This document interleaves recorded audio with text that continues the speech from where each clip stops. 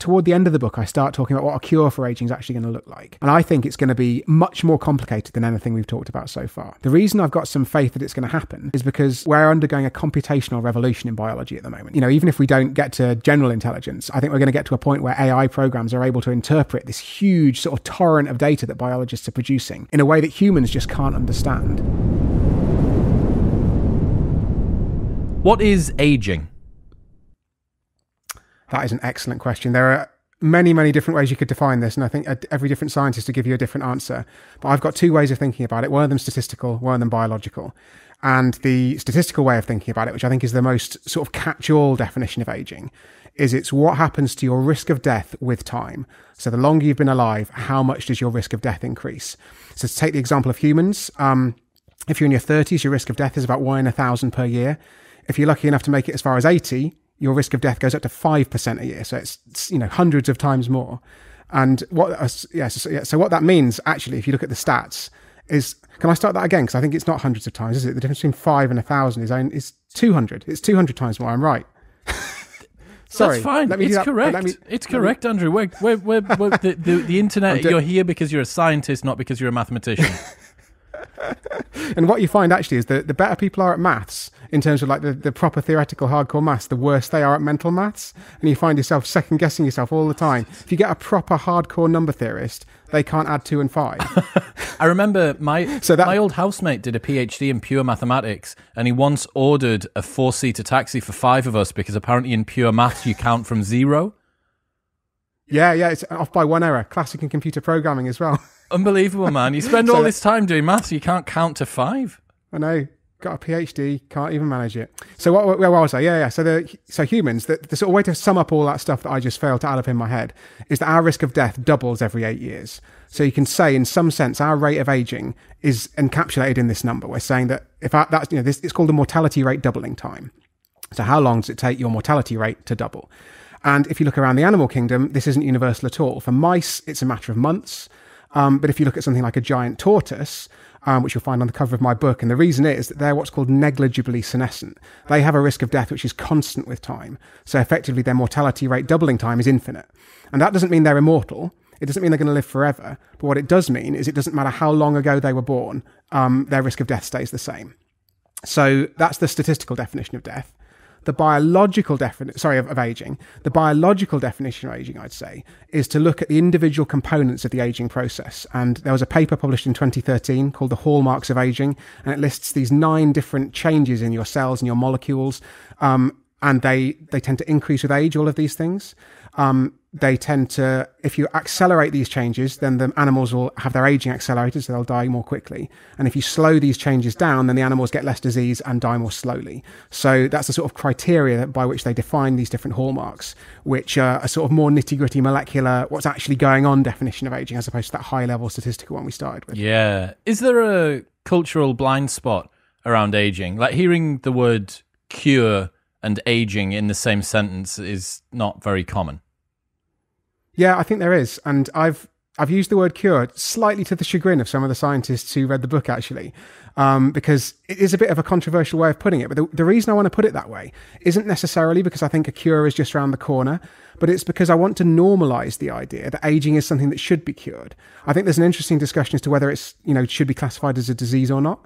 But nonetheless, whatever it is, whether you think of it as a disease or whether you just think of it as a sort of a disease syndrome, I've heard scientists describe it as, or if you just think of it as a natural process, the fact is it means that we get much more likely to get diseases, we get much frailer, we lose our mental faculties. None of those things are good things. And I think to try to cure them, to at least aim for that target, is where we should be going with medicine. Are there not things we need to sort out first, like cancer and heart disease?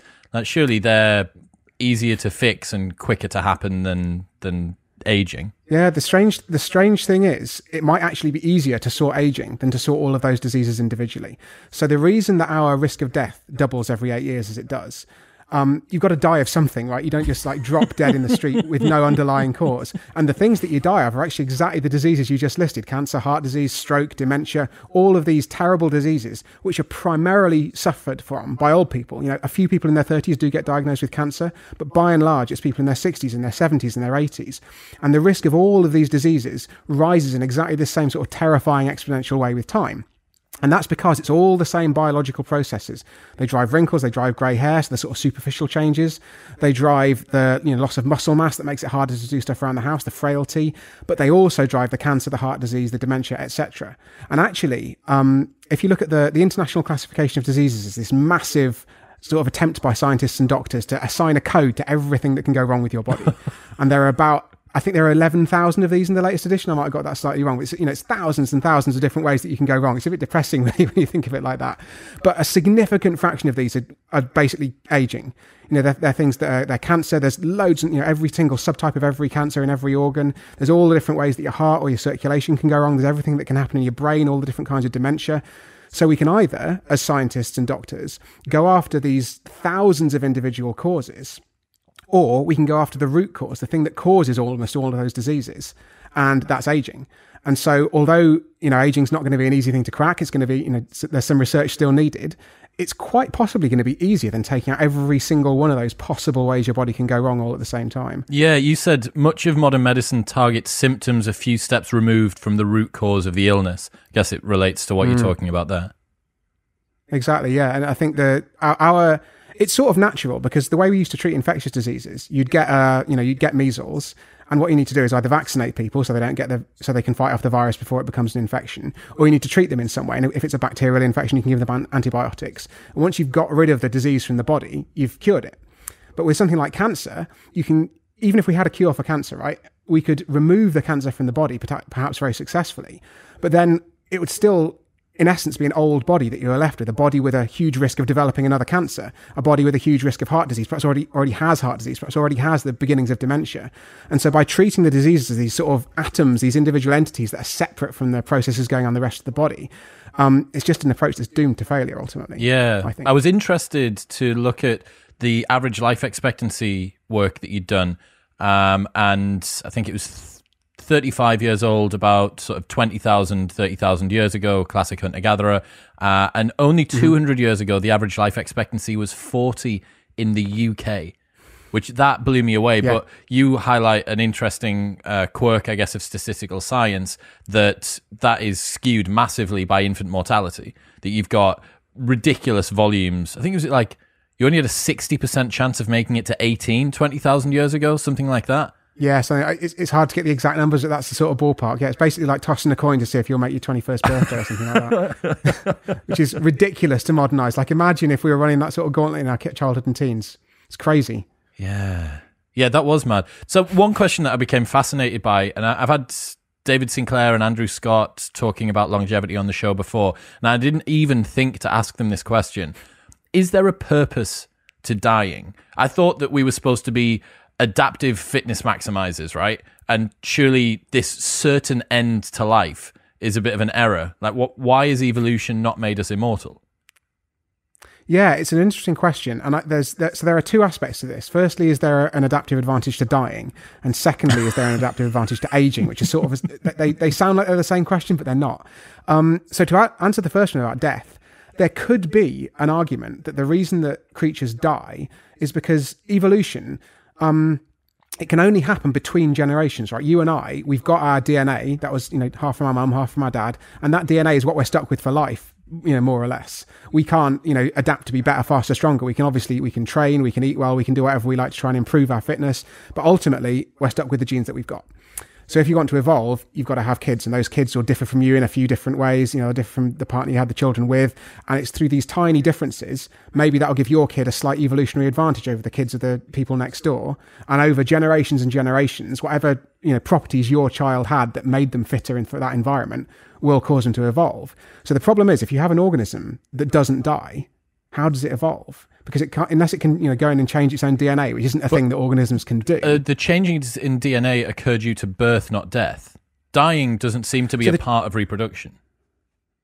No, it's not. But imagine that we're, cheetahs out on the savannah, and we're really well adapted for our particular evolutionary niche. We're really good at running fast, and then we're also immortal cheetahs. So this is a I love it already. A thought experiment, shall we say? So we're immortal cheetahs running around on the savannah, eating gazelles. The problem is, say for example, there's a massive famine of the particular kind of tree that the gazelles we most like to eat, and so all the gazelles die, and we eat the ones, we eat the handful that are still left. Suddenly, what we need to do is adapt. Our environment's dramatically changed. We haven't got any gazelles to eat anymore. But because we have got our fixed DNA, we can't adapt. We've still got sharp teeth. We're still, adapted to run quickly and catch stuff. We're still adapted to digest meat. And the only way that we could adapt would be to do that over evolutionary time. So perhaps our kids are slightly better at eating leaves than we were. And so they can slowly move away and perhaps get an omnivorous diet so they can eat meat and leaves. Then eventually they might become completely vegetarian. Or, this is a slightly ridiculous thought experiment. But the point being, once you're in existence, if you just don't die, you can't adapt to your changing environment. And so it's actually a point of contention how important a fact this is. But it's definitely possible that a literally immortal species just couldn't evolve. And so as soon as the world would change around it and it would be doomed that way. Yeah. I've been fascinated. I went to Dubai earlier this year, and I went to the marina and saw a huge an alligator that they'd taken from God knows where. And I was reading about how alligators and sharks basically looked out with their adaptive properties, and they're essentially unchanged for millions and millions and millions of years. They just landed perfectly on their evolutionary niche, as you called it. And I guess that would be the only way that you'd be able to survive. That the roll of the dice would be like 26s in a row. And you're like, yes, I got the teeth I needed and the hide I needed and the legs I needed and everything. And also this environment better not change. Yeah, exactly. And as soon as, we could imagine something like climate change could certainly push certain sharks out of existence just because they've been adapted for this environment for millions and millions of years. But if we come along and change it too quickly, or an external factor comes along and changes it, they might not be adapted anymore. And so, yeah, that could be the end of those living fossils. What's the other half of why we die then in terms of evolution? So in terms of evolution, aging is an accident. And so you're absolutely right to sort of couch it in terms of evolution is designed to maximize fitness. And that isn't always quite in the way that you expect. In that it doesn't always mean that you're going to be bigger, faster, stronger. Because obviously, otherwise animals would slowly evolve to become huge monsters, and they clearly don't do that, right? They optimize themselves for their current environment. And so that might mean occasionally it makes a change that doesn't seem like it's making the animal fitter. Like, for example, again, if we're back to our cheetahs, not immortal anymore, but we're back to our cheetahs on the savannah, there is probably a point at which there's no point running any faster. Because what that means is that you're going to spend energy building bigger muscles and stronger bones in order to be able to run more quickly. But if you can already run faster than all your prey, you're effectively wasting that energy. And you could be using that energy for something else evolutionarily. So you could be using it to, make your fur slightly better camouflaged, or you could be using it to have more kids. And so all of these things are ways to redirect your energy away from sort of the naive conception of what fitness means. Because I think, as we often imagine fitness to mean big, hard, strong animals, but that's not always the case. We've got frogs, we've got insects, we've got all things that are tiny and strong and weak, and all different kinds of animals adapted very differently for different environments. So aging is exactly the same sort of thing. In that it's an evolutionary compromise, because if you build an animal that's effectively immortal, so it doesn't has a risk of death that doesn't change with time, for example, it's got to put energy into being immortal. It's got to put energy into maintaining its body. It's got to put energy into making sure that no cancers start off, and it's got to have an immune system that's constantly patrolling, looking out for those cancers, and all of these different sort of ways to spend that energy. It could be spent in other ways. You could spend it having an extra kid, or you could spend it having slightly stronger muscles to catch up with those gazelles. So there's this sort of, as an organism, you're trying to choose between you're trying to optimize across all these different parts of your body. And that could be longevity, that could be how strong your muscles are, that could be how tall you are, depending on the environment you're in. And longevity isn't always going to be the winner. So even though you might expect the biggest, fastest, strongest, longest lived animal to always win, sometimes the short lived one's going to win because it puts less energy into maintaining its body and it can put more energy into something that's more evolutionarily important in its niche. It's like a Malthusian trap, a little bit. It's like you're going to be outcompeted by something else that has a higher chance of not only surviving but also reproducing. And if your survival is at the cost of your reproduction, like, it's not happening.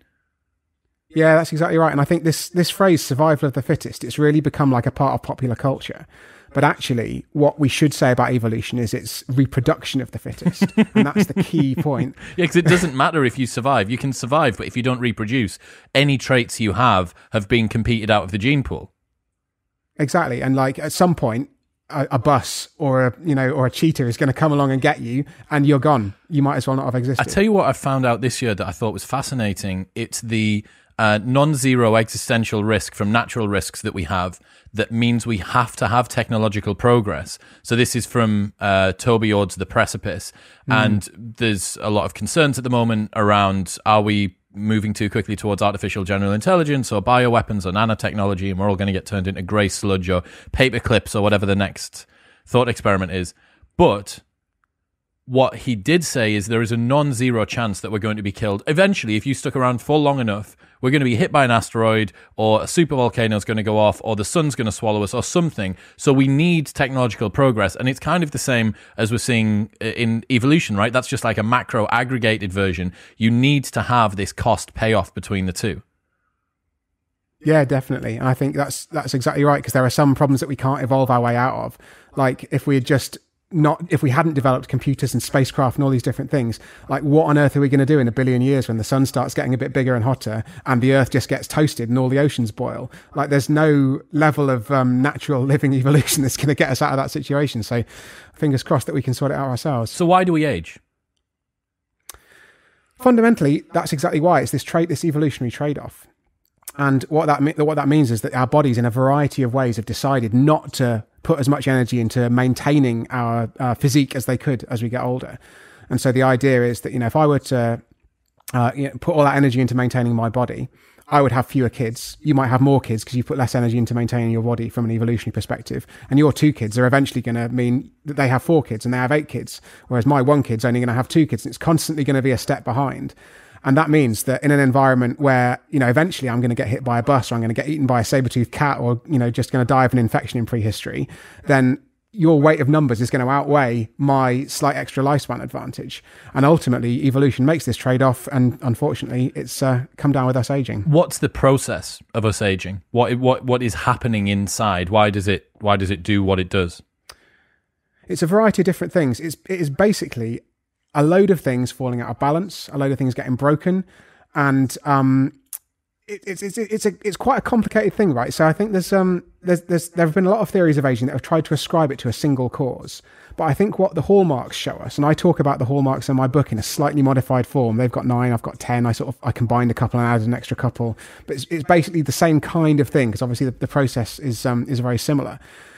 But it's everything from the DNA inside our cells getting damaged, to the populations of cells falling out of kilter, to certain molecules being damaged and never being repaired, to signals that change that cause cells' behavior to change. So it's a complicated sort of processes upon processes upon processes, which ultimately mean that the environment inside our body is very different by the time we're 60 or 70 or 80 than it is when we're 20 or 30. And that is what causes us to age fundamentally. It's bizarre, isn't it? Because I think we're not conscious of the fact that our cells are constantly replacing themselves. I think it's every 7 years you don't have a cell left in your body that was there 7 years ago. Is that right? So it depends on the tissue. It's really interesting because our guts are literally turning over every few days. Okay. And our red blood cells in our blood, they last about 3 or 4 months. But then if you look in other parts of the body, bones, I think probably are on about the 7 or 10 year mark. But if you look at some neurons in the brain and some heart cells, you are literally born with them and die with them. So they last your entire life. And it's actually really fascinating why these different organs have chosen these different sort of levels of turnover. Because obviously in an environment like your guts, it's rough and tumbling there. You're getting lots of toxins in your food. You've got bacteria, you've got your microbiome, you've got all sorts of stuff going on. And clearly evolution has decided the optimal way to deal with that is to constantly replace those cells. Whereas in your brain, it's all protected. There's something called the blood-brain barrier that keeps almost everything out of your brain that isn't needed. And that means that a neuron is in a really quite a safe environment. And so apart from a few special cases like the olfactory neurons, the neurons that are responsible for your sense of smell, they turn over really rapidly because they're exposed to the outside environment, basically. They're exposed to all kinds of dangers. Whereas a neuron that's like deep somewhere inside your skull is so well protected that evolution, for whatever reason, has decided it's better to leave that neuron completely intact and never change it for your whole life. That's fascinating. I thought I've seen something probably on Instagram that was like every 7 years or so, all of your cells turn over. But now everybody that's listening has it in the tank to say, actually, there's some neurons are in the blood-brain barrier, and I think you'll find they're exactly the same. So did your research uncover any animals that live for ridiculous periods of time? Obviously, we know our life expectancy at the moment. What about other animals? I think the craziest in terms of actual lifespan tend to be a little bit further from humans. So the longest lived vertebrate, which means animals with a backbone, is actually a kind of shark called the Greenland shark. And it's hard to be exactly sure of their age because it's not as though we've like tagged a shark 400 years ago and then like watched it until it died. But they think from various sort of chemical analysis that the oldest Greenland shark ever found was about 400 years old. So that's crazy. But then as you move a bit further away from us in the sort of tree of evolution, and a tree was an appropriate choice of word actually, because we think the longest lived single organism on the planet is a tree called a bristlecone pine. It's in the White Mountains in California. It's a top secret location because they don't want vandals to go and chop down this like incredible piece of earth history. It's a secret tree. Shit the bed. Yeah, a secret tree. And they think it's about 4,850 years old. They took a core out of it and they counted the rings, just as, tree rings, just as you'd expect. And I think it was about 4,800 in the 1950s. And so sort of moving that forward, that tree was a sapling before the pyramids. That's just absolutely mind-blowing to me. That tree has basically seen the whole arc of human civilization from atop this sort of windy, arid mountaintop in California. That's unreal. What about this Hydra thing? Hydra are fascinating. That's another example I was going to suggest, actually. And that's another one where we don't actually know how long they live, but we can extrapolate from how long we've watched like loads of them live to how many would still be alive after a really long time. So Hydra, they're these tiny freshwater creatures. They're incredibly simple. So they basically got a mouth at one end and a bum at the other and not a great deal else going on. And the thing that really captured scientists' attention about them initially was that you can chop any bit off a Hydra and it will turn into a new Hydra. So you can chop it in half, you'll get 2 Hydra. You can chop it into 4, you'll get 4 Hydra. And so it has this incredible, if you think salamanders are good at regenerating, it's got nothing on a Hydra. You can't chop a salamander's leg off. They'll get a new leg, but the leg won't grow into a new salamander. So they've got this incredible power of regeneration. And as scientists started watching them more in the lab, they realized they're actually living a surprisingly long time as well.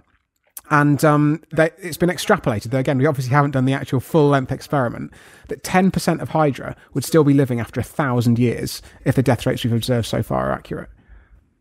Which is just bonkers, because we sort of imagine the bigger and more complicated and more human-like an organism is, the longer it's going to live, like in general, as a rule of thumb. But these are literally like microscopic organisms, and they can live 1,000 years. Is this like tardigrades as well? They're pretty hardcore, aren't they? They are pretty hardcore. I actually don't know if we've got any good longevity data on tardigrades. I've not seen it. They're certainly hardcore in the sense that they can like survive ridiculous environmental hazards, like insane levels of radiation, vacuum, horrible chemicals, and they just basically, I think they just dehydrate themselves and turn themselves into this like super hardcore remnant tardigrade. That as soon as you just add water, you get the tardigrade back again. Yeah, it is like those sea monkeys that you used to get as a kid.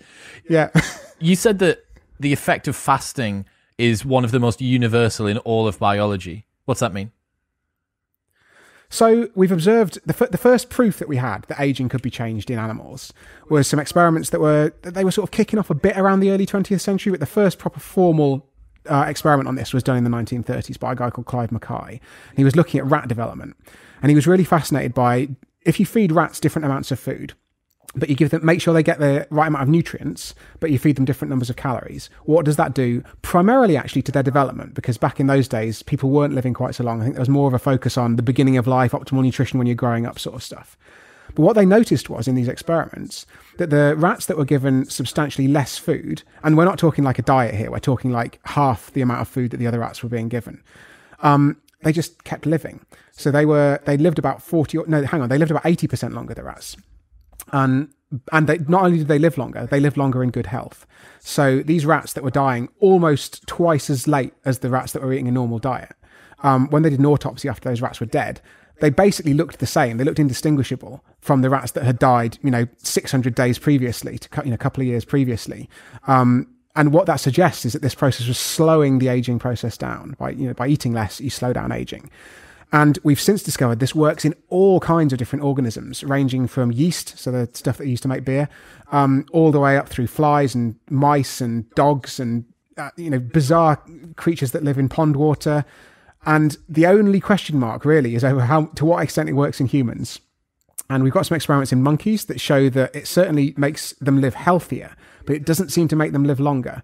So it's this really fascinating universal effect. But one of the things I found most infuriating reading about this, because I was thinking, can I do this? And like, on the one hand, I almost certainly can't, because I just like food too much, to be perfectly honest. I've tried doing a bit of fasting. I just get very, very hungry. I get very grumpy. It's not a good look. But the second thing is that it's hard to motivate yourself to do something so difficult when the evidence is so mixed for humans, and we just don't know whether you're going to be putting yourself. So there's this sort of joke in the biogerontology community. Fasting doesn't actually make you live longer, but it certainly feels like longer.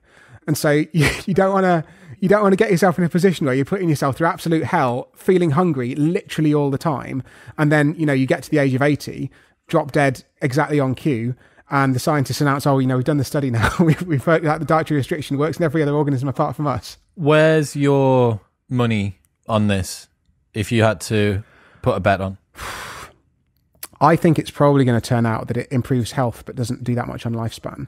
I'm not going to say it wouldn't give you a year or two, but it's not going to, and I think the best evidence for this, quite aside from any like complicated studies, because there have been attempts to do this proper medical research type randomized trials where you give some people, reduce some people's diets and leave other people eating normally and see what the difference is.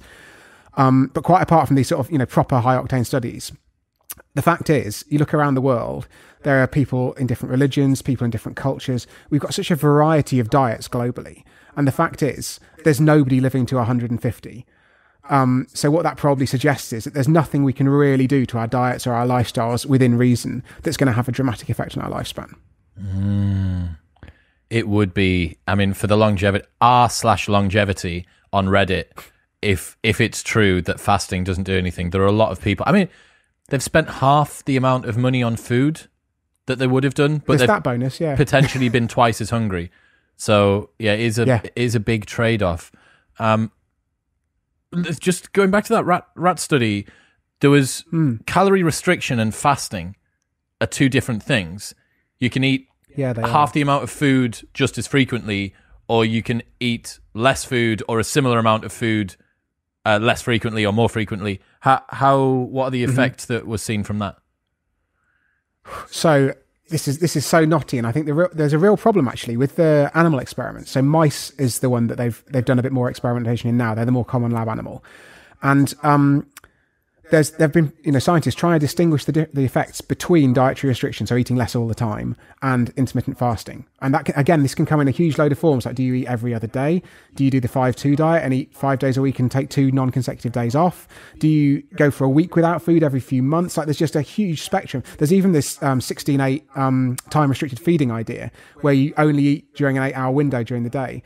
So there's just this huge range of different things to test. And I think there's a worry in the science community that actually the mouse experiments haven't tested any of these things very reliably. The reason being, mice are nocturnal and PhD students are not nocturnal. So the way that the PhD students tend to feed the mice is they'll go in at the end of their, at the end of the workday, give them their ration, so half their food if they're on dietary restriction, or their whatever they want if they're eating what they like, and then they'll come back the next morning and the food will be gone.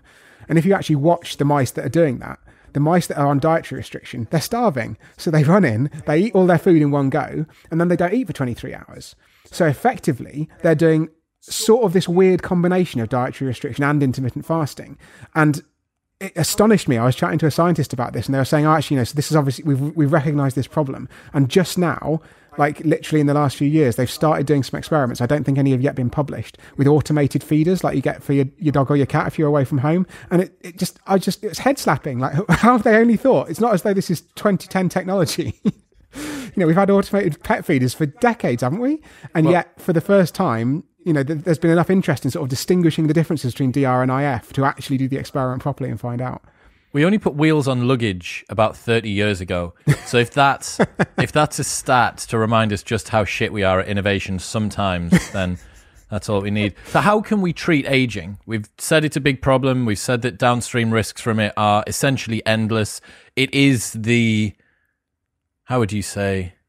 It is the axis of so much suffering in life, right? Like if you live for long enough, all of the people that you care about, all of the people who care about you are going to die, and it's going to be incredibly traumatic. So obviously holding that off or stopping it entirely would be a universal good. How can we treat it? Where do we start? I think the way to start is to look at the hallmarks of aging and to look at ways to slow and reverse those. And my favourite example, because it's the one that's furthest forward and it's quite an intuitive one, is looking at senescent cells, which you might have heard of before. So these cells, they were first discovered in the 60s, and they were discovered by a guy called Leonard Hayflick, and he was doing, these are very sort of cells in a dish experiments. They're very far removed from actual, organisms and humans. He was just growing these cells in a dish. And what he noticed was they'd divide and divide and divide, what cells do. And then after about 50 divisions, they'd just stop. And not only did they stop dividing, they looked weird under the microscope. They started out as these quite sort of ordered looking things. But if you look at a senescent cell, even, a non-expert can see it's this sort of weird, blurgy, splayed out, it looks radically different from a non-senescent cell. And as a result, because these cells seem to be old in the sense they divided a lot of times, and because they looked weird, and because they stopped dividing, they were christened senescent. And senescent is just the scientific term for aging, basically. So it was aged cells. And these were of interest, and people wondered, that set the train of thought in motion. Could it be that the aging of our bodies is driven by the aging of the cells inside them? Could it be that cells inside us have divided too many times when we get to the age of 60 or 70 or 80? And that's one of the drivers of the aging process. And so this was sort of observed for the next few decades. But I think the real excitement about this started in 2011, when for the first time, some scientists got, at the Mayo Clinic in the US, got some mice that have been genetically modified, and they've been genetically modified such that they had an extra gene. And what that gene did was, it meant that if they were given a drug, which is otherwise pretty, it's innocuous, it's something that if you and me took, nothing would happen because we haven't got this special gene. But if you do have this special gene in your cells, then the gene basically goes, am I in a senescent cell? If I am, I'm going to kill it. So it's sort of a suicide switch, but just for senescent cells. And so the mice took this drug, activated the gene, and the senescent cells in their bodies committed suicide. And what they found was that this made the mice healthier. Actually, it didn't make them live longer, because this first experiment was done in a special, they had another genetic modification that made them age really quickly, and so they all die after 6 months, basically. So that wasn't the big result. The big result was that it made them healthier. And so then subsequent experiments started doing this in normal mice that didn't have this premature aging condition. And what they found was they can make them live longer, they can make them live healthier, they get cancer later, they get cataracts later, they have better fur, which is obviously crucially important to all of us. They are, they're more cognitively, they age cognitively more slowly. So if you get one of these mice and put it into a maze, a young mouse will be very curious and go exploring, whereas an old mouse will be a bit more nervous and probably not go and run around and have a look to see what's going on. But an old mouse that's been given these senolytic drugs that kill senescent cells, is much more like a young mouse. It's more curious, it's looking around. And so it seems, from what we know so far, that removing these cells globally reverses the aging process. And the idea would be then that this is one hallmark of aging. If we can go after the rest of them, then we can start to slow and reverse aging in a multitude of different ways. And altogether, that should slow our aging down, basically overall. I'm going to guess that just getting the old out isn't sufficient. There must be something new that needs to be put in to replace that. How does that sort of fit in? So in the case of the senescent cells, it'll be interesting to see if this pans out like in every part of your body. Because there might be some places where, exactly as you say, getting rid of the old thing isn't sufficient. Say, for example, you were just saying that neurons, you have your neurons your whole life. If you were to kill your senescent neurons, then that's really bad news, right? You're going to start losing brain very rapidly and there's nothing to replenish it. However, if you kill the senescent cells in your skin or your guts or your blood, none of these are really a problem. Because they're constantly refreshing, then other cells are just going to divide, take their place. And so, they're going to very, very rapidly replenish those senescent cells that have been killed. So it really depends on the part of the body.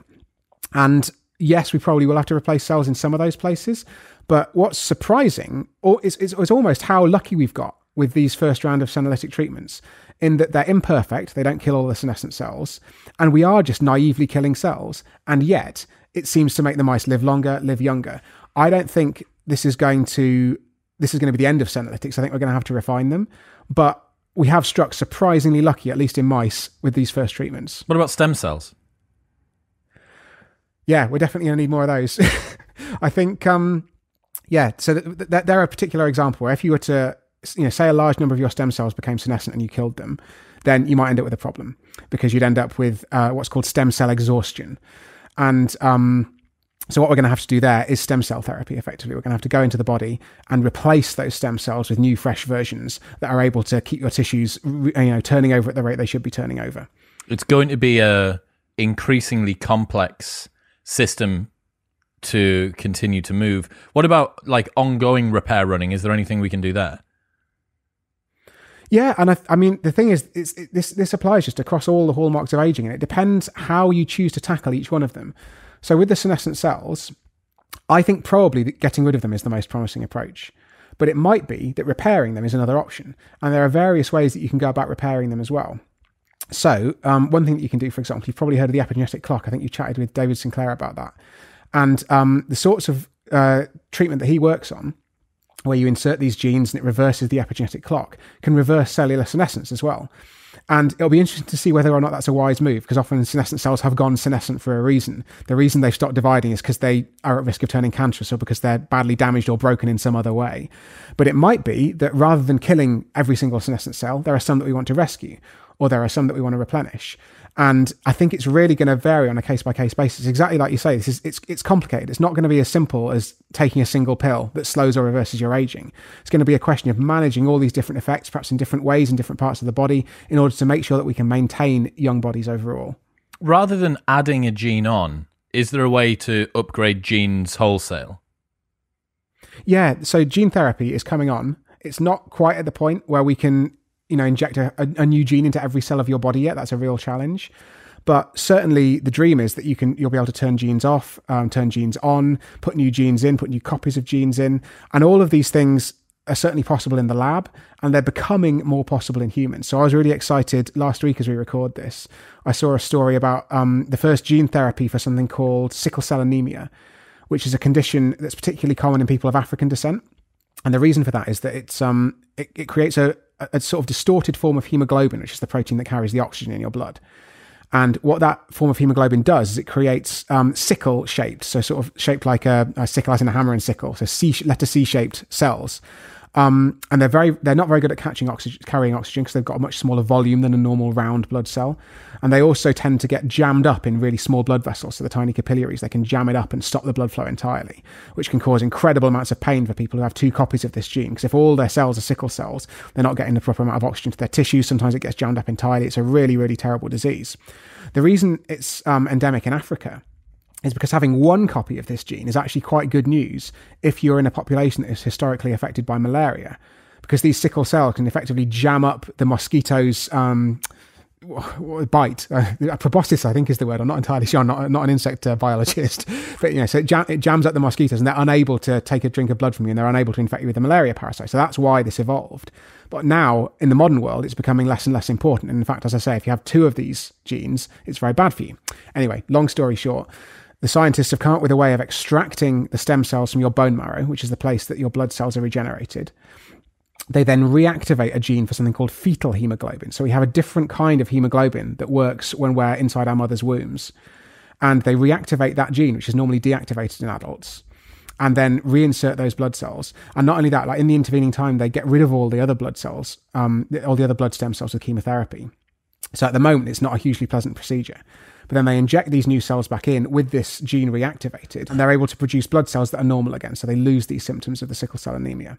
And it works. It's just been, I think it's the first successful trial. I'm not sure it's been approved yet, but that's just so exciting, because it's an example of a lot of the kinds of technologies that I talk about in my book, like, removing cells, modifying them outside the body, doing gene therapy, putting them back in. It's not at the stage where we can, enact all of the ideas that I talk about in the book, but it's certainly a serious step along the way to having actual gene therapy and actual cell therapy in the clinic. Will the cure for aging arrive in time for me and you?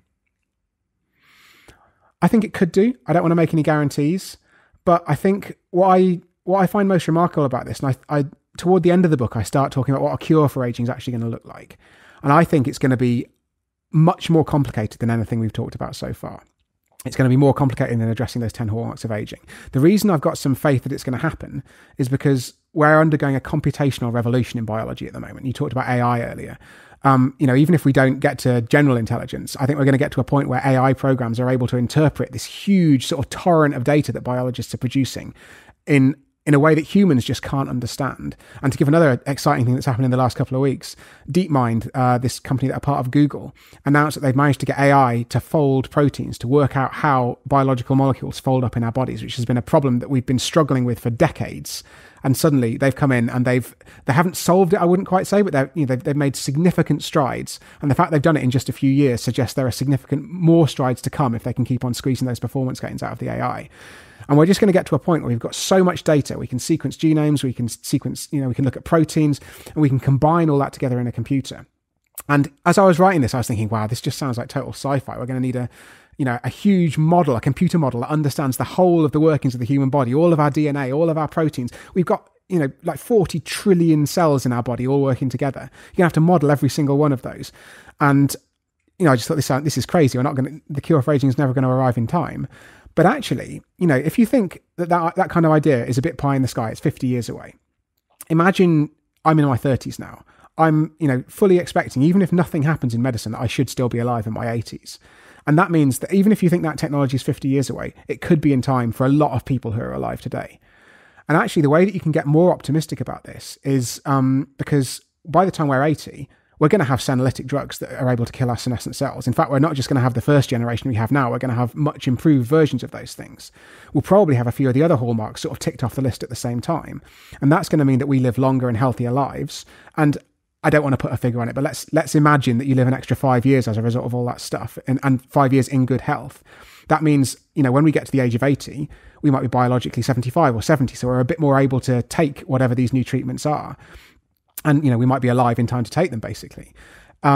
So I don't think, I don't want to guarantee at all. We just got no idea. It could be that this stuff's completely impossible. And although it seems like we've got an idea now, we might get 10 years down the line and think, oh, Jesus, we completely underestimated hallmark number 4. We're screwed. But even if you think that some of these developments are 50 years away, they could be in time to matter for a hell of a lot of people who are alive today. It's like biology or longevity's got a hard problem. And that how would you say, the great filter hypothesis about why the Fermi paradox exists, why there's no aliens out there. There could be that, and we may have got past it, or we may be able to get to it, or it may not exist. It'll be a fascinating area of research, presumably It's a really weird time to be alive, because we're at a point in history where we're not 1,000 years away from curing aging, I don't think. If I wanted to be really conservative, I think in the year 2000, people's risk of death is not going to depend on how long ago they were born. Year 3000. So in the year 3000, like that, definitely. There's, and I'm saying that to be like so thoroughly uncontroversial. But the question is it going to be 50 years? Is it going to be 100 years? Is it going to be 200 years? I think that's an open question. And because, say we reach the age of 200 through whatever breakthroughs happen, it just seems remarkably unlikely to me that we won't have made such huge strides in biology and computation that we can effectively expect to live longer still. So I'm not saying we will make it to 200, but if we do, the possibility of us living much, much longer is just wide open, I think. Presumably for everyone who's listening to this, the longer that we all live, the better our chance at being alive longer if a cure's found. Exactly. And even if we don't get as far as a cure, like every year you live in good health, additionally, there are going to be new breakthroughs in medicine. It might not even be breakthroughs in aging. It might be a new cancer treatment or a new heart disease treatment. And I think because a lot of people, like, there's a real risk of starting to talk about immortality and that kind of thing. And certainly a lot of journalists, a lot of podcast hosts are very keen to talk about like really, really long lifespans and stuff that's sort of on the edge of our ability to predict at this point in time, quite frankly. However, if you look back in history, this is really uncontroversial, because people who were born in the 1930s, a lot of those people survived because vaccinations are starting to come online. If they got an infectious disease when they were 20, there would have been just the first few inklings of antibiotics. And that meant that when they were 70 in the year 2000, there were a load of heart treatments that were completely unimaginable in the 1930s. Like talking of, we didn't put wheels on suitcases until the 70s. We didn't invent chest compressions until the 1950s or 1960s. And they certainly weren't in widespread use until the late 60s. I was stunned when I found that out researching the book, because you just think it's the most obvious thing in the world. If your heart, which beats, stops beating, why don't you physically beat it for it effectively? And yet it took us thousands of years as a species to come to that realization. And so if you were and what that means, I've got quite sidetracked, but what that means is that if you were alive in the year 2000 because of medical developments that happened in the 1930s, 40s and 50s, you were then able to benefit from a whole load of new medical technology that simply didn't exist at the time of your birth. And I think, whether or not we're going to live to 1,000 or 10,000 or 102, the fact is every year you stay alive longer is another opportunity for some medical breakthrough to happen that could benefit you. let's say I want to live as long as I can. What do? I want the full Monty. I think at the moment, a lot of it is just follow the basic health advice. Make sure you don't get too fat. Make sure you get a bit of exercise. Because what you find when you drill down, don't smoke. You drill down into what all these different bits of health advice mean. And this is something that actually really fascinated me. There's a chapter in the book about health advice. And what's really fascinating to me is that it's all of the things that are best for your health, all of the things that you've been told that you should do by your doctor or your dentist or whatever, effectively slow down the aging process. So smoking, effectively, obviously it hits your lungs the worst. It puts you at massively increased risk of lung cancer. It puts you at massively increased risk of other lung diseases as well. But it also accelerates the aging process globally. It increases this process called inflammation, which we know drives the aging process. It makes non-lung cancers more likely as well. It increases your risk of heart disease. So effectively what a smoker does, if you smoke 20 a day, you're basically 10 years older. Your biological age is 10 years higher than your chronological age is. And so you suffer from all those diseases of aging that much sooner. And it's the same with all of this health advice, like making sure you eat well, making sure you exercise is effectively slowing down the aging process. And, there's 5 or 10 years to be gained by doing this stuff. But what I think is the most important thing, and it's easy to overlook because I think, all of us are really, I'm fascinated by diet. We were talking about dietary restriction earlier. I got obsessed when I was writing that bit of the book, being like, what is the optimum diet? If I just read enough papers, it must be out there. It must be in the literature somewhere, And what I came away thinking actually was, we're going to have cured aging before we know exactly what the optimal diet is, because there are just so many variables. There's protein, there's carbs, there's fats, there's all the different vitamins and nutrients. There's when you eat them, there's how much of it you eat when, there's what you eat on which days. It's the number of variables is just astronomical. And so what I think is the single best bit of health advice, which doesn't sound like health advice, it sounds a bit weird, but is to campaign for more research into aging. So wherever we are in the world, write to your representative, write to your MP, talk to your friends and family. I know this sounds like I'm promoting my book, but get them to read my book. The reason being, the more people who understand that treating aging is a thing that we can do and that we should be aiming to do, we're going to get a critical mass. We need voters to know this, we need politicians to know this, and that means they can give money to the scientists who are working on this stuff. And then you get to a point where what's determining the length of your life isn't exactly whether you eat the right combination of fruits and veg on the right day of the week. It is the progress in biology. It's the progress in aging biology, effectively. And I ultimately think that's going to make a far bigger difference than any of the lifestyle interventions that we could talk about. What about exercise? What's the most optimal form of exercise that you found? And again, that's so tricky. I think something that I certainly personally neglected was strength training. So as you get older, your muscle mass and your muscle strength decreases. And it starts off relatively benign, but from your mid-30s onwards, it starts to decrease. And when you get into your 60s and 70s, it really starts to fall off a cliff.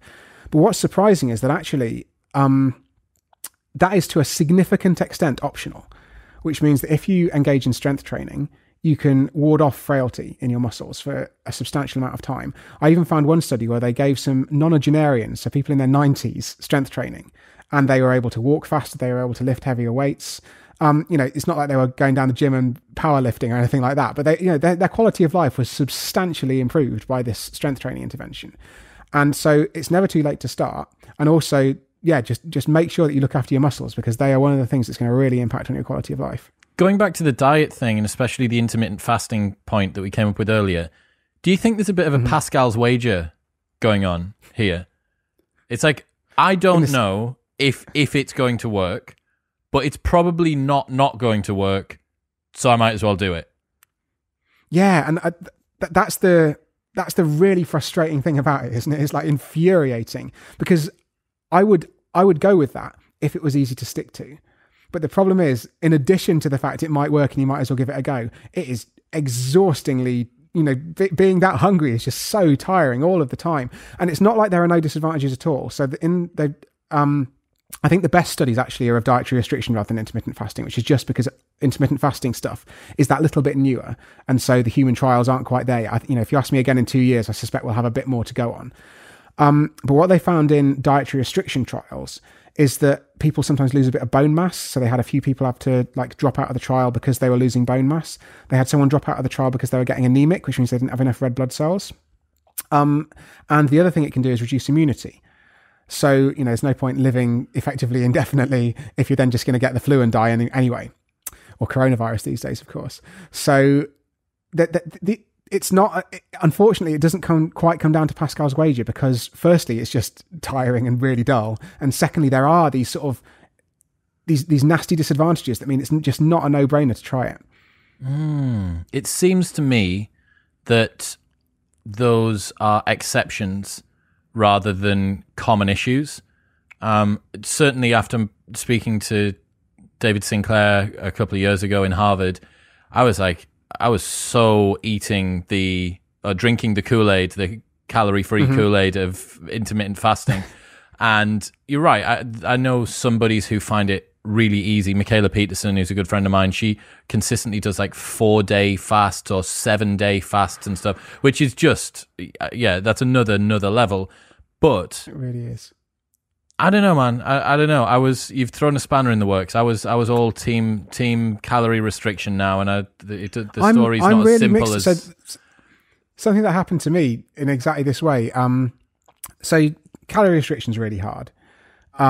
Intermittent fasting is still quite hard. Trying to not eat for a full day is really difficult. But the 16/8 thing, I thought that sounds quite doable. So actually my wife and I decided to try that at the beginning of, I can't remember if it was last month or the month before. And literally the week we started doing it, and it's quite doable, by the way, just skip breakfast, start eating at 12, then make sure you get your food in before 8 p.m. I was a bit hungry in the mornings, but I often used to skip breakfast, as a young adult back when I was irresponsible. So that's, it's just not that hard to do. But then literally that week, a study comes out saying we've done a proper randomized trial of this. Admittedly, it's not necessarily applicable to everybody, because they looked at only white people. They looked at people who are slightly overweight to see if it would reduce their weight.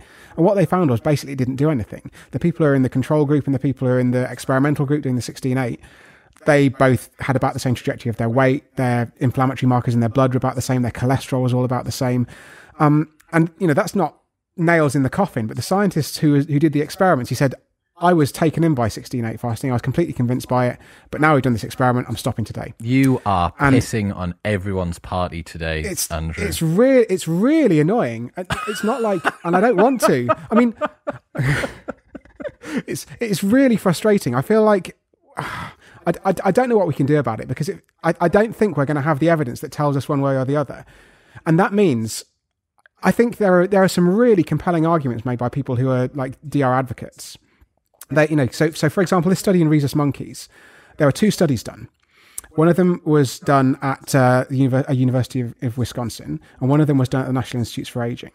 And one of them found that the monkeys lived longer, and one of them found that they didn't. They both found the monkeys lived healthier, by the way. So let's park that. We can still potentially look forward to healthier lives, but let's talk about longevity now.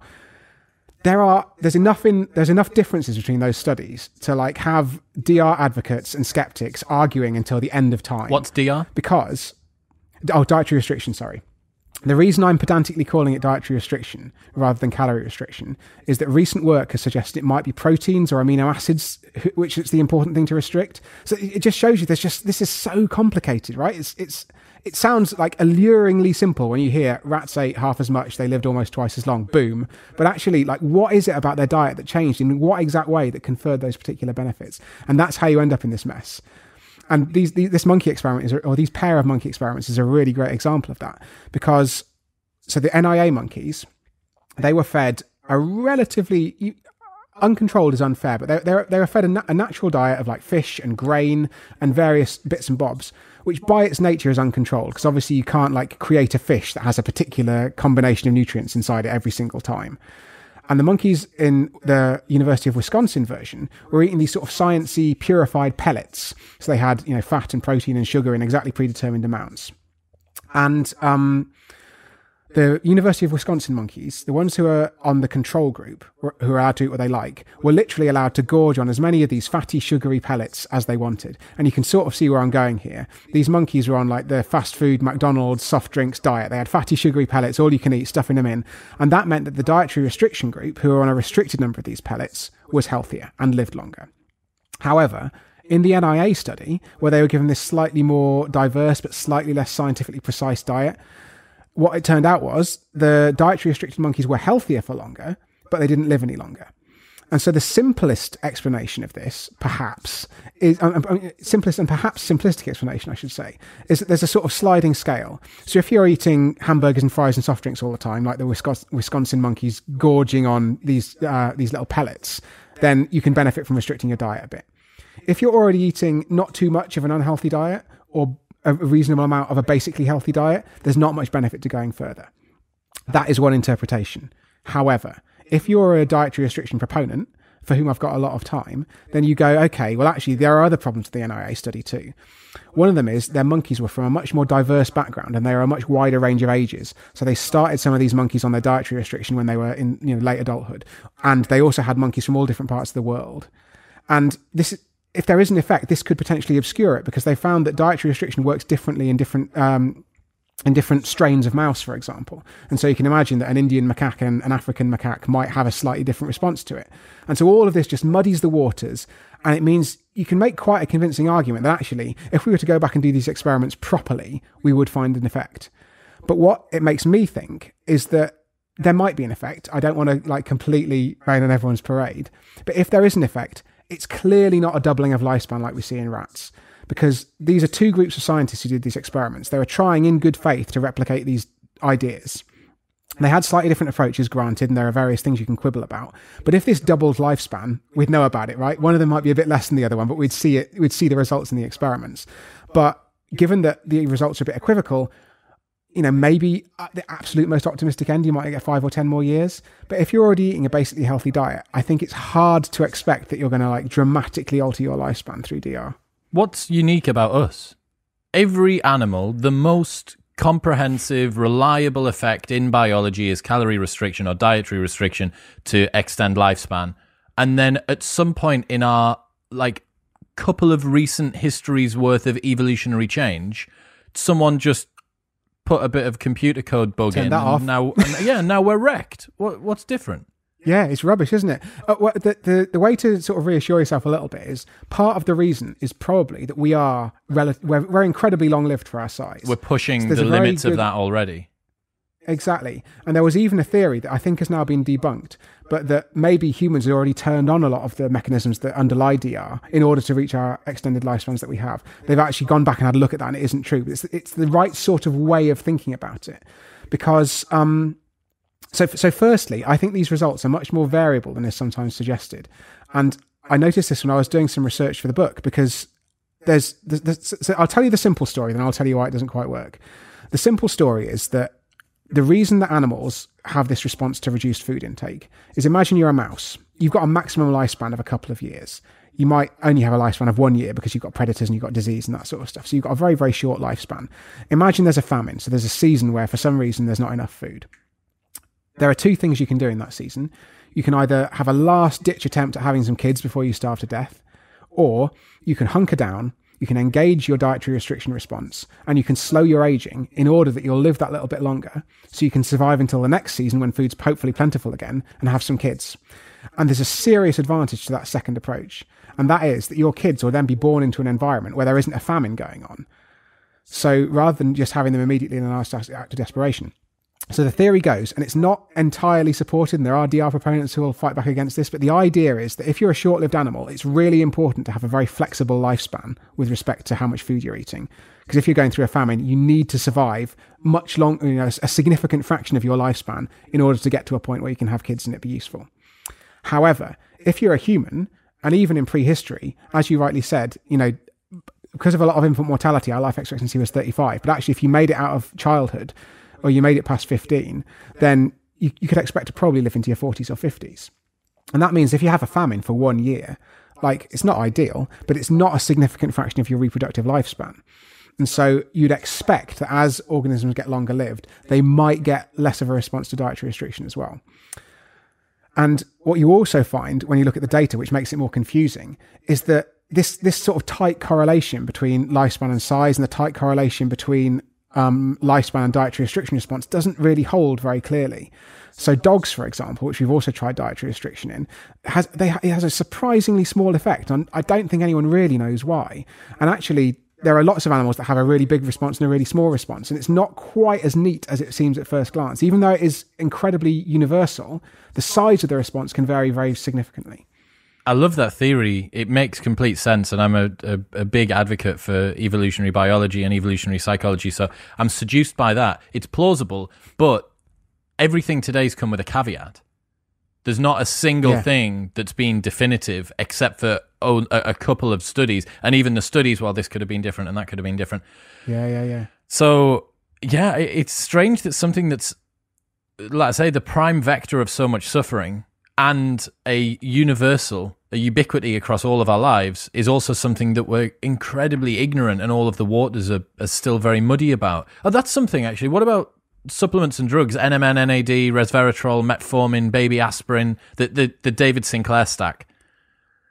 I think we haven't got enough evidence to go for those. I personally don't take any of them. I think that the evidence could get there in the next few years, but we need to see human trials. There have been a few experiments in mice that David's done that have shown some effect. I don't think they've shown longevity on any of those things.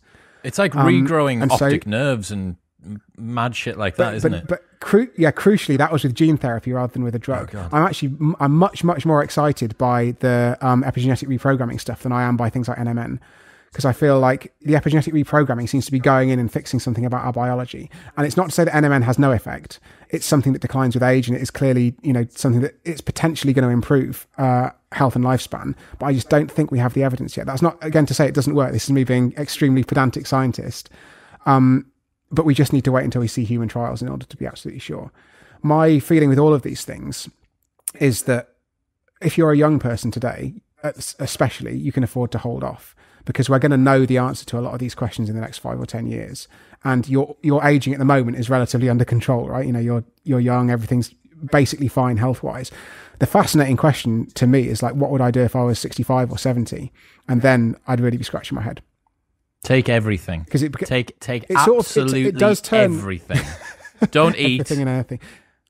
Take all the drugs. It does turn into much more of a Pascal's wager at that point, because I think the one that I'm most excited is the wrong word, but like the thing that we're going to know about in the nearest term that might be beneficial is metformin, which is this diabetes drug that looks as though it might slow down aging. And there's a massive trial that's going to start in the US shortly. I think it's been delayed because of COVID, but it's going to be looking at whether if you give healthy 60-somethings this metformin drug, will it slow down the rate at which they get cancer and heart disease and various other things? Because there's been some suggestive evidence that it's normally, as I said, given to diabetics. And there's been some suggestive evidence that shows that these diabetics who are taking the drug can actually live longer than non-diabetics. And the thing about non-diabetics is they tend to be less overweight, they tend to be a bit fitter, they tend to be healthier, they tend to have less other diseases. And yet, even still, the diabetics on metformin in a couple of studies have marginally outlived them, which suggests that maybe if you gave the metformin to a healthy person, they'd live even longer still. But that's, again, something we're just going to know the answer to in 5 years' time. This trial should be done by then. And so if you're a young person, there's not really any incentive to start knocking back the metformin. But if I was 65, I mean, there definitely are people out there on the internet who go to their doctor and ask for them to prescribe them metformin, even though they're not diabetic. And I wouldn't want to advocate that, but I can certainly see why it's a temptation at that point. One of the things that fascinated me, especially after my episode with David Sinclair, is how passionate the longevity community is on the internet. There's very few episodes that I've ever put out that have evoked such a visceral emotional response. And I became really interested in it. And as we released more clips through 2018 and into 2019, I became increasingly interested, because each time a clip went up, there were people who were, even about things that weren't to do with the episode, the camera angle, or whether or not I touched the microphone, there were people who were really, really obviously just on edge and agitated generally about this topic, really, really annoyed about the fact that I hadn't digged into the precise microgrammage of this particular drug that David was taking, or whatever it might be. Do you think that longevity is another, or the longevity movement is kind of another denial of death? Is it a replacement for religion in people fearing what happens next? Are they pinning their hopes onto science now as the new god? It's a good question. I think there's obviously a huge spectrum from I mean, as you can see, as you said earlier, like I caveat everything. I'm I'm 100% like extremely cautious scientist, or at least I try as hard as I can to be. But there are definitely people who take these early results and run with them, and it is a fascinating bit of psychology, because I'm not motivated by death per se. I think I got interested in this stuff because I realised that there is this underlying biology that gives rise to all these different diseases, and fundamentally, you might have heard the statistic that aging is responsible for about 2/3 of deaths globally, and that fraction is only increasing as the global population ages. And it's that sort of thing that fundamentally got me into it. So I find it hard to like peer into the psychology of someone who, I mean, death can be scary. It's a bizarre thing to think about, ceasing to exist. And I think this philosophical idea that, you know, you won't know, it doesn't matter because you won't be there. I still, you know, don't particularly enjoy peering into the abyss, and it's not something I'm looking forward to. And I find it very strange, like the converse attitude. I've got a lot of sympathy for people who don't want to die. But there are quite a lot of people who like push back and say, why are you working on aging? You know, isn't death what gives life meaning, and that sort of thing? And I just find that side of things completely baffling, because I think there's almost nothing where if you were pursuing some goal that was going to reduce the amount of death in the world, that anyone would criticize it. Like if I think a world in which is exactly the same as today in every respect, but there's a bit less death, is probably a better world. Like I don't think that's me being a zany, mad, like immortalist scientist saying that. And yet there are some people who really push back in the other direction as well. So I think it's a complicated relationship we've got with this thing that's been a fact of life, like for as long as there has been life. It's not even like humanity this is spanning over. It's literally the whole of the existence of biology. There has been death. And so I just think, yeah, it's really fascinating that we're now at a point in history where, you know, we're not sewing monkey testicles to people to try and make them live longer. We're not like giving them weird combinations of herbs and that. Yeah, in the 1920s there was a big movement around trying to work out whether monkey testicles. Yeah. Where? I'm actually not 100%. It was quite hard to get the details. It wasn't a straight swap, was it? I don't think so. No, because I mean, the thing is, you'd probably want to keep your own, wouldn't you? Because they're useful. Are monkey testicles the ones that are huge? They are, aren't they? Do you know what? I'm actually not sure what the logic was at all behind this idea. Anyone who knows anything about monkey testicles, please leave it in the comments below. Yeah, please write in. Have you? I'd love to get lots of correspondence. Have you considered philosophically what would happen to the way that we view our lives and the meaning that's associated with them if we were to make a significant leap in terms of lifespan? If we're talking, we go from an average of 80 to 160 or to 200, what do you think that would sort of mean for us? Do you know what? I don't think it would make much difference. And that sounds like a strange answer, but I think, and this sort of goes back to the death gives life meaning idea. Like, when you go for a job interview, or when you ask someone out on a date, or when you do basically anything in your life, it's very rare for you to be doing that because you know that you're going to die in 50 years' time. I don't think that acts as a motivator. And I live my life like not wanting to sound like some kind of hedonist. I just live it day to day. Like mostly, I get up in the morning, I have a look at my calendar, I see what I've got to do. I've got a bit of an idea of what's coming up in the next month. You might plan a holiday 3 months in advance. You might plan a house move a bit further in advance than that. I'm saving for my pension. But like ultimately, I'm not giving my day-to-day life at the age of 60 a very great deal of thought.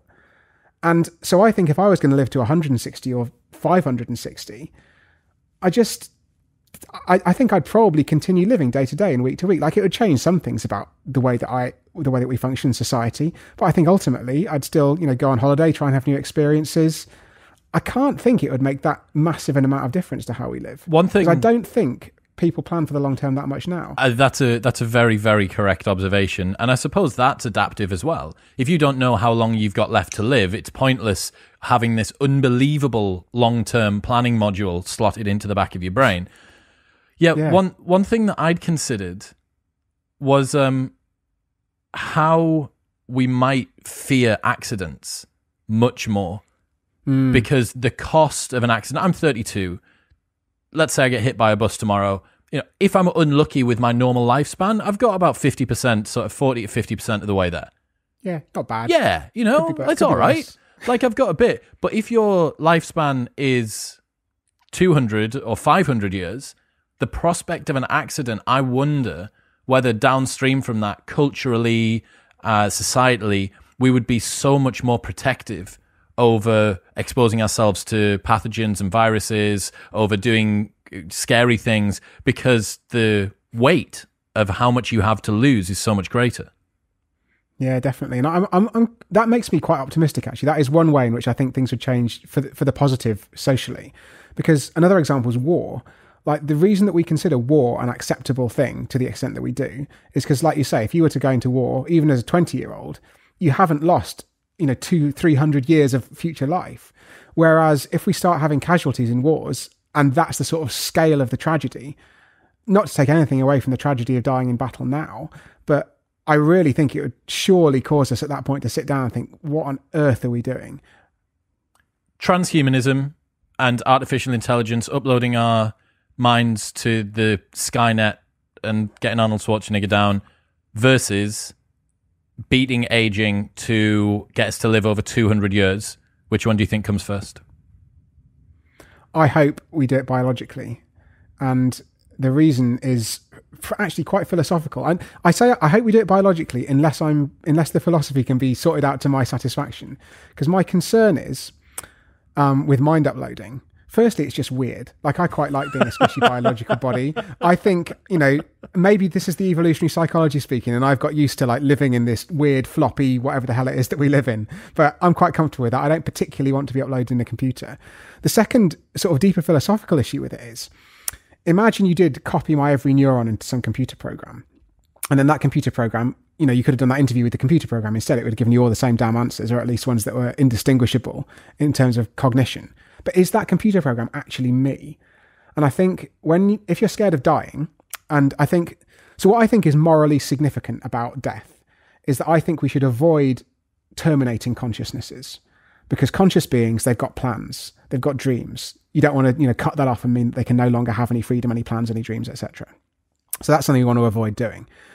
And if you were to upload someone into a computer and then maybe discard their biological brain because you don't need it anymore, you've got absolutely no guarantee that consciousness has continued. And philosophers have got some ideas of how to get around this, which is, for example, it might be that we have brain-computer interfaces at some point in the next 100 years. And maybe I could plug in a brain-computer interface and it'll give me, access to the internet, or it'll give me some additional memory capacity, or I could play the piano, which I can't currently do, or whatever. And slowly, I'd replace my neurons one at a time with an electronic equivalent. And you end up with a situation where if you do it gradually, perhaps you do get a continuity of consciousness. But if you were to do it all at once, the question is, would you just disappear? The philosophical question, which I've never seen answered to my satisfaction, is even if you do this sort of gradual, not death, but sort of life by 1,000 cuts as you slowly insert the computer into your head, like, is it definitely the case that I will still be alive at the end of that? Or will there be some weird cyborg Andrew Steele who's like philosophically indistinguishable? As I said, we could literally have this conversation, but somehow isn't me, and therefore I am dead in the sense that we currently understand it. And until someone can convince me that that's the case, I'm happy in my squishy biological brain. Thank you very much. The maddest thing about consciousness is that if we weren't experiencing it firsthand, phenomenologically, everyone that is listening understands what it is like to think and know that you are thinking, to be a bundle of matter that is aware of its own existence. If it wasn't for the fact that we feel that as an experience, we would be completely ignorant of the fact that it exists. That terrifies me. It's remarkable. Another thing, I think you just said there about the fact that terminating consciousness is something that is very meaningful when it comes to death. Does that mean it is a moral duty for all of us to live as long as we can and to maximize our life? That's an interesting question. It depends on your school of ethics, basically. And there's a really fascinating and knotty school of ethics called population ethics, which looks at these sort of questions population wide.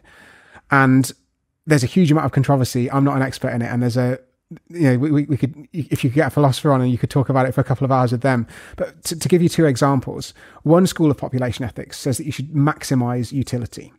And what they mean by utility is basically happiness. You can, again, talk to a philosopher for 35 minutes about what they mean by utility, but it's basically happiness. They want to maximize happiness. And what that means is you want to have the largest possible number of happy beings. And sometimes that means they're quite relaxed about death, actually, because they're not bothered about terminating consciousnesses as long as you replace them with other happy consciousnesses, because there's no sort of requirement for continuity.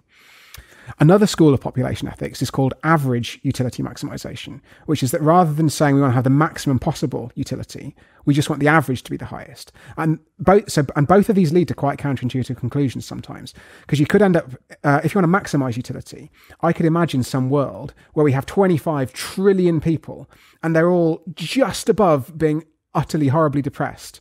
But because they are just above that, when you combine them all together, the overall happiness is greater than a world of 7 billion people who are all much, much happier than any of those 25 trillion are. So that's the sort of bizarre conclusion you get with maximizing utility. If you want to average utility instead, you can get another bizarre conclusion, which is that imagine that I'm, euphorically happy all the time. That's my disposition. Then if we murdered everyone else on planet Earth and I was the only one who was left, because I'm euphorically happy brought the average time, up. We've just, exactly, the average is like as high as it can possibly be. So clearly both of these things lead to like these incredibly unpalatable moral conclusions, right? So, and basically the jury's out. The philosophers are still arguing about it, and they may be arguing for some time because that's what philosophers do. But I think it's really, really difficult to work out like what our moral duty is in this regard. And so that's actually one of the reasons that I really care about aging. Because like I said earlier, I think we can all agree that less death would probably be a good thing. And I think we can all agree even more than that. Even if you're chill about death, which, some people are because they won't exist or they think they won't exist, then we all know that suffering is bad. And aging is the single largest cause of suffering in the world. So you don't need to, break out the population ethics philosophers in order to get behind the idea that that's something that's worth doing something about. Yeah, that's the second order effect of somebody passing away is the people around them, the people that care, their dependents. All of those people are left traumatized and upset. Yeah. And that is what led me to ask about, is it our moral duty to live as healthy and long of a life as possible? Yeah, no, I think that's right. And I think that's something that it's almost a bit selfish to be like, oh, I'm not worried about dying because I won't be around. You're like, yeah, but everyone you love and care about will be around and they probably won't be that, best pleased.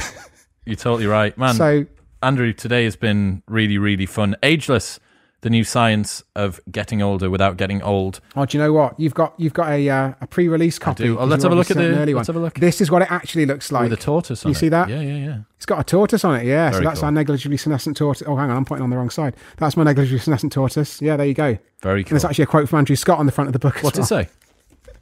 It says, read it and prepare to think differently about your future. It's such a incestuous little community, this longevity thing, isn't it? Between Andrew Scott and you and David Sinclair. I can't get away from you.